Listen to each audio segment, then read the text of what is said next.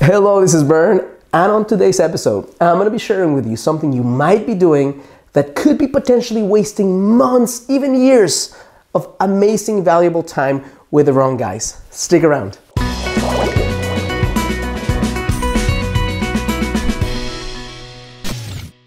Hello, this is Bern. Welcome to your great LifeTV.com. Today's another edition of Get the Love You Crave. And today I have something for you that I have found to be a gigantic, monumental problem in so many women's dating lives today. I connect with a lot of women from different parts of the world who tell me sometimes month number 3, month number 4, month number 5, that they are not sure if the dude they're dating is kind of going the same direction that they are. And the very sad truth is, most times they've never had an explicit conversation about it. And here's what I have to say right now. If you are right now falling into the trap that you are gonna scare a guy away because you ask him what he wants or because you tell him what you're looking for in life in general, then you are wasting so much time. Here's why.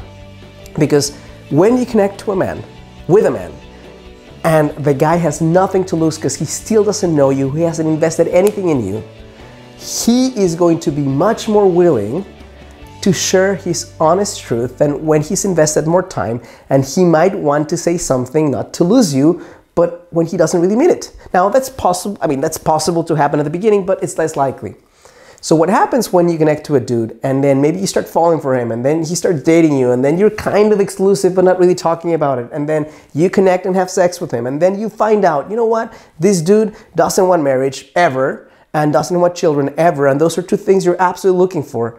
But you felt that if you asked him that question, you would have scared him away. Well, guess what? If you scared him away at the beginning, it wouldn't be a big loss, number one. But number two, I think it's very, very important that when you start dating someone, that you know what you want, number one, and number two, you have clarity as far as what he's looking for as well. Why? Because you won't waste time. Because a lot of women connect to a dude who has a much different vision for his life than yours, and out of fear of asking him what he's looking for, you just spend more and more time with him, and then you start falling in love with him, and then you start falling in lust with him as well. And then it's a much more complicated thing because you want to move away from him, but you feel like you can't, and you get stuck on this cycle. So if that's ever happened to you, the cure to that is very simple. Ask the dude very early on, date number 1, not what do you want with me, because it's impossible for him to know. What are you looking for? Do you want to have my babies? No.